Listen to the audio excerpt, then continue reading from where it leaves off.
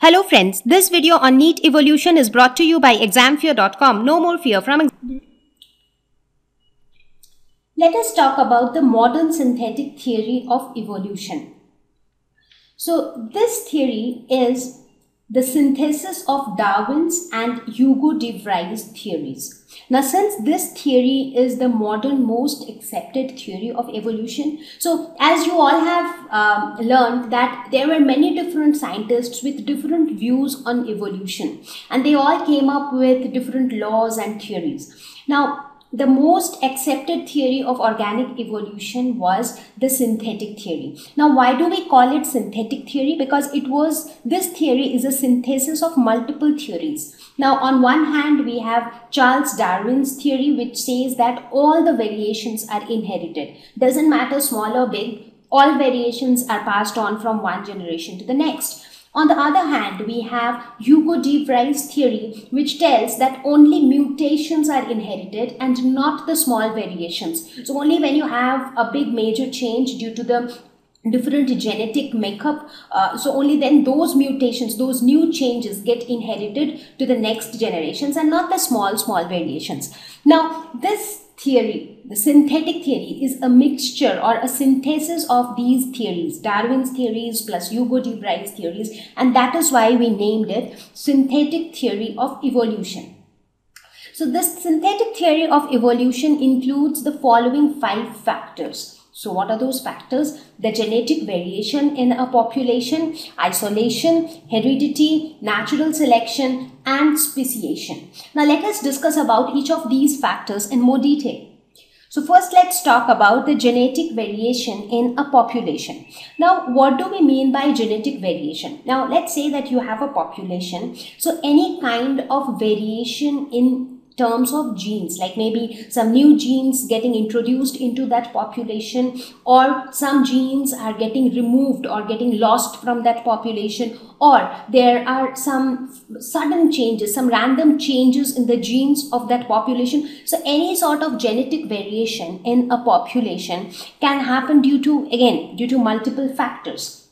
So one of the factors could be mutations. So what are mutations? These are sudden heritable changes. So sudden changes which just happens on its own, and these sudden changes are sufficient to create genetic variation. Because why genetic variation? Because these sudden changes not only happens on its own, but it also gets transmitted to the future generations. So one good example of mutation could be the sickle cell anemia disease, which is caused by a small defective gene. Now, we often say, like while we were learning about the Mendelian disorders and the inheritance of various diseases, we learned that in case of sickle cell anemia, so all of this happens because of a defective gene. So do you know what is that defective gene? What happens to that defective gene? So basically, there is a substitution in the beta hemoglobin gene, which alters a single amino acid in the protein produced. Because basically, what are proteins? Proteins, like,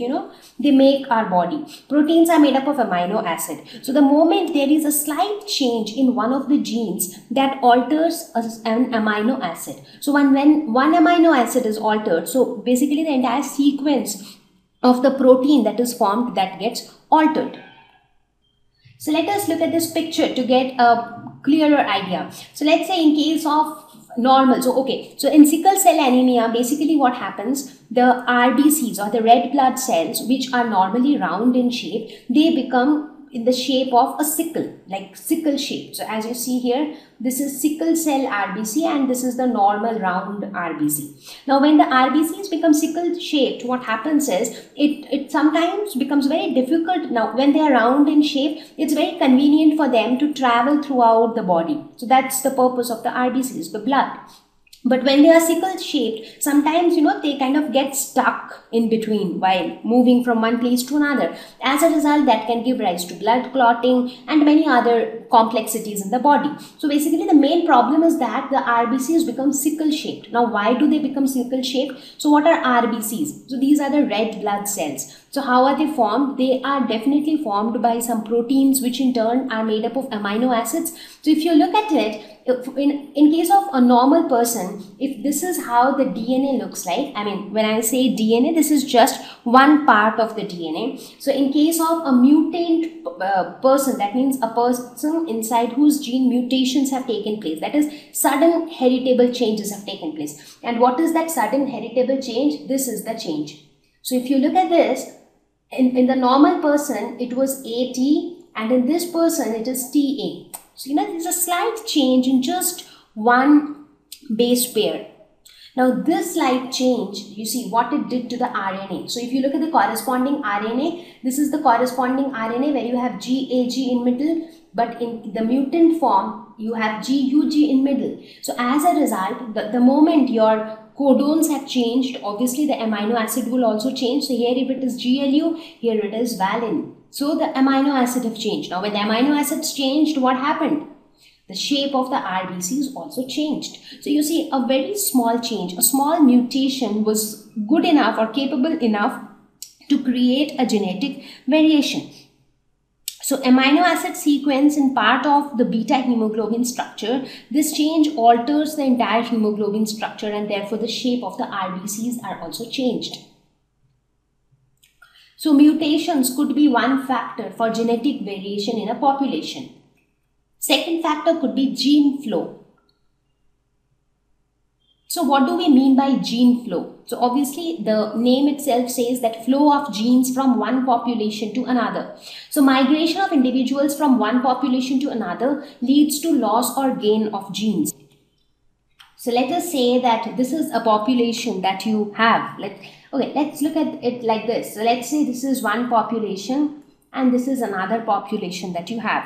Now, population 1 has some genes inside it, population 2 has certain genes. Now let's say due to migration of people from population 1 to population 2, what would happen? Some genes are lost in population 1 because people are moving to population 2. At the same time, some genes are getting added to population 2. So this is what is called gene migration, a gene flow, whatever you call it. So here if you see, let's say all these white individuals, they represent one population. And what is that red individual? Maybe that person has migrated from another population. So basically this gene got, the red one is a gene, the red one represents a gene which got added to this existing population.